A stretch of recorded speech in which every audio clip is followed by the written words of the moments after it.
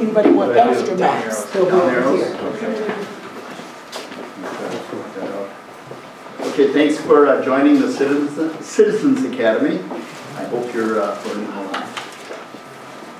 So I'm here to be part of the discussion on elected officials.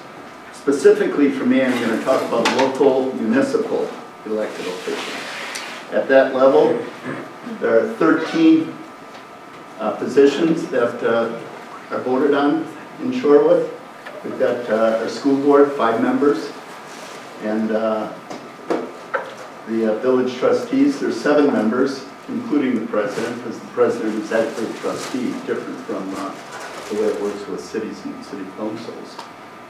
And then we also do an election for municipal judge, too. On the school board, the president is selected by his or her fellow board members. By contrast, the president of the village board is elected to that position by the voters.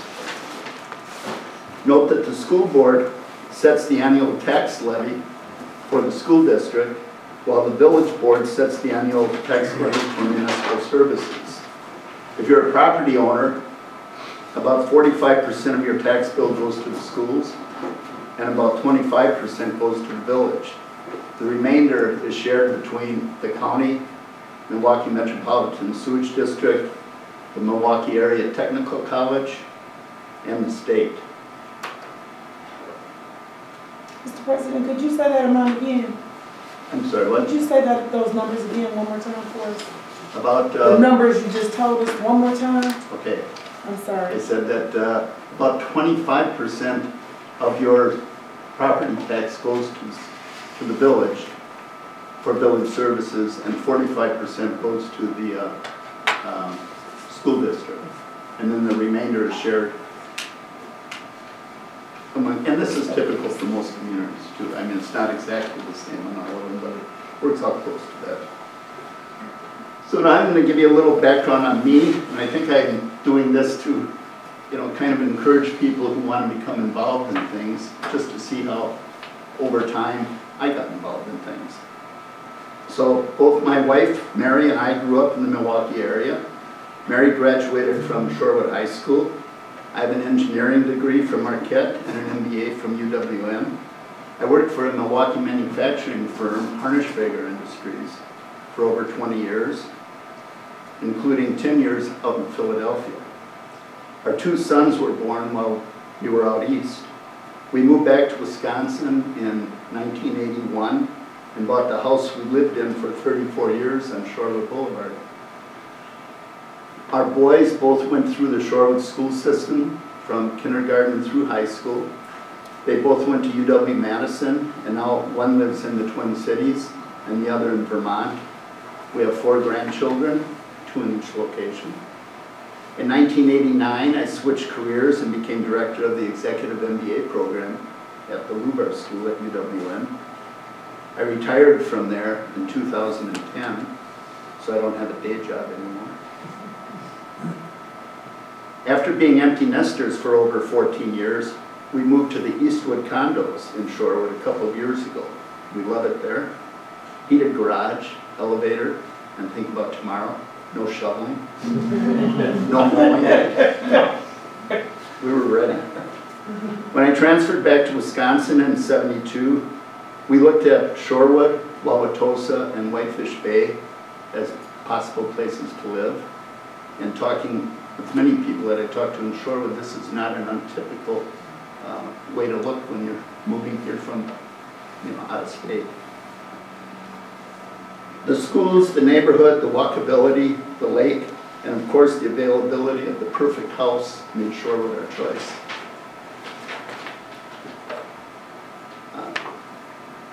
How and why I got on the village board? Maybe it started with me being elected to class president at Edison Junior High School over 50 years ago. But seriously, it was really an incremental thing. I gradually started getting more involved in the community over time. Much of it had to do with our kids. I became the Cub Scout and then the Boy Scout leader. I helped my wife teach Sunday school for a few years and got elected to the church council. We helped out at the St. Robert Fair.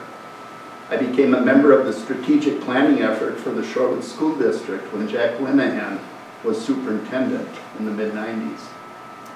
I was treasurer of the Shorewood Booster Club and on the committee that raised the funds for the Shorewood Fitness Center. Then in 1998, a year after my youngest finished high school, a couple of community stalwarts took me out for coffee at City Market and convinced me to run for village trustee. I've been on the village board ever since, becoming the village president in 2006. I'm kind of a glass half full positive guy. I serve because I think Shorewood is a gem and I want to give back to the community. I like interacting with residents. It can be a lot of work, but we have a well-defined vision, a financial plan that is well thought out and constantly updated, and we have solid ideas for where we want to be with our neighborhood initiatives, our business district, and capital improvements. We have a great staff, starting with our village manager, Rebecca Ewald, who we met last week. We put together an excellent team of capable department heads that make Shorewood an outstanding place to live. Finally, I've enjoyed making friends with many outstanding fellow trustees over the past 20 years. It's a lot of folks that care for Shorewood and give selflessly of their time.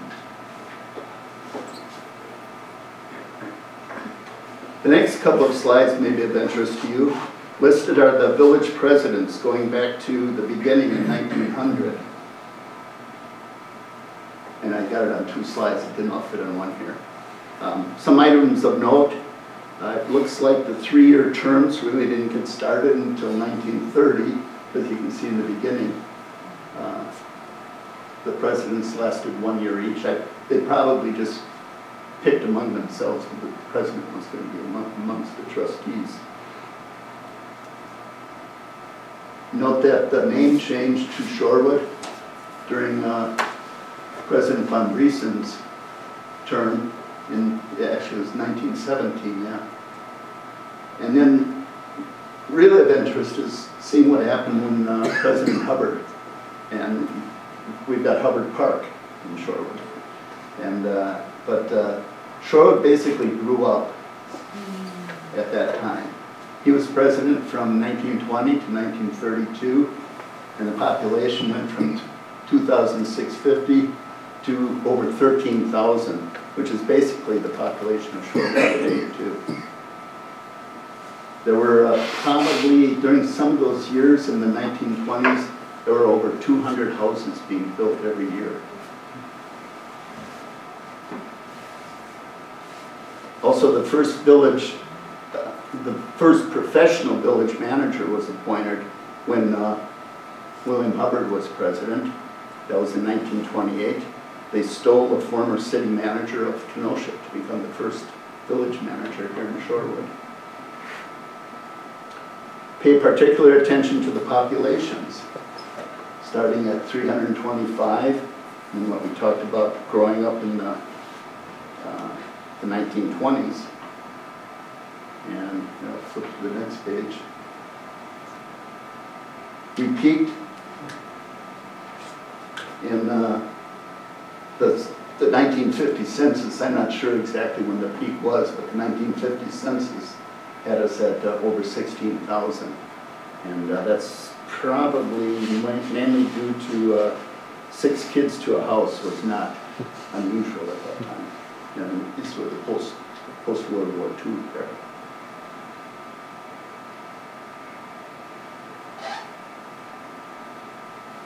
Okay, cities and villages are creatures of the state. We exist because of state statutes that grant us broad authority to govern ourselves in local matters without state interference. The term used to describe this grant is home rule. Cities and villages have different structures. A city has a mayor and a common council. The common council consists of alderpersons elected in districts. The mayor is elected at large and serves as the chief executive officer of the municipality. The common council serves as the legislative body. By contrast, a village consists of a village board made up of trustees and the village president, who's also one of the trustees. The village board as a whole serves as both the executive officer and the legislative body of the village. The village president and the trustees are all elected at large.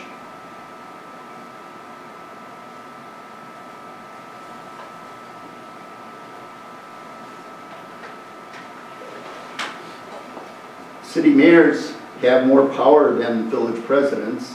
A mayor has veto power. And while a mayor presides at common council meetings, he or she only votes in case of a tie. In contrast, village presidents are trustees. The president presides at village board meetings, but is not considered the chief executive officer of the village. Village presidents do not have veto power, and they vote on all measures that come before the board. As village president, I also serve as chair of the Plan Commission, a member of the board of directors of the North Shore Fire Department. I'm currently chair of that. And the Shorewood representative on the Milwaukee County Intergovernmental Cooperation Council. That's a group that meets once a month at various locations in the 19 different municipalities. And it consists of the mayors and village presidents of all of the municipalities. What did I do?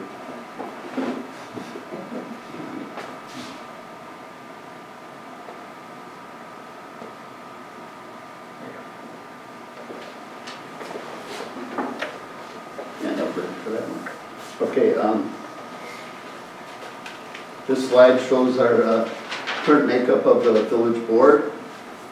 Each member serves a 3-year term. There are no term limits. Each trustee, as I said before, is elected at large. That is, each one represents the entire community, not just a ward or a district. The village board meetings are held in the courtroom on the first and third Mondays of every month, starting at 7:30 p.m. Meetings are open to the public and can be viewed later on video feed through a link on the village website. There are 6 standing committees that review village board issues and policies prior to village board meetings. We do this immediately before the meeting on the Mondays that we have the meetings. There are 3 trustees that serve on each of these 6 committees. The committees are the Judiciary, Personnel and Licensing, the Public Works, Strategic Initiatives, Budget and Finance, Public Safety, and Community and Business Relations.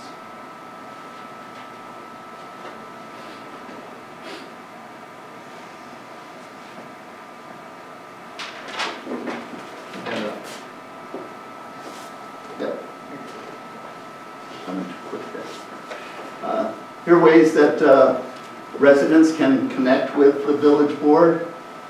We have our meetings that you can attend. You can contact us by email. You can send letters to the village hall. These are things that happen quite a bit. Probably more emails now than letters, but there are people that still do the old way. You can phone the village manager and ask her to forward messages to board members. You can meet board members at public events. You can contact trustees via email or phone. You can sign up for the manager's weekly memo, and I'm sure you've talked about that already, or if you haven't. That's yeah. Oh, okay. Yeah, it's a future. Okay. If you're not, that's a must. And then participate in periodic village-wide surveys. We typically try to conduct surveys about once every 3 years or so. And there might be some specific ones that might come in between that time too. And then it's always important to become acquainted with the village website.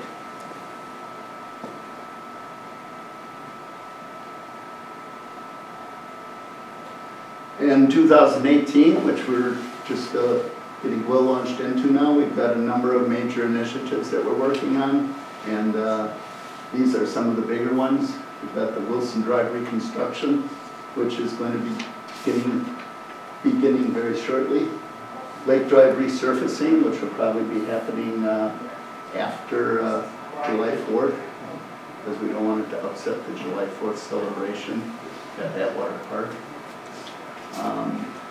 We're working on phase 2 of the new police building that moved to the old ABB data building on Wilson Drive.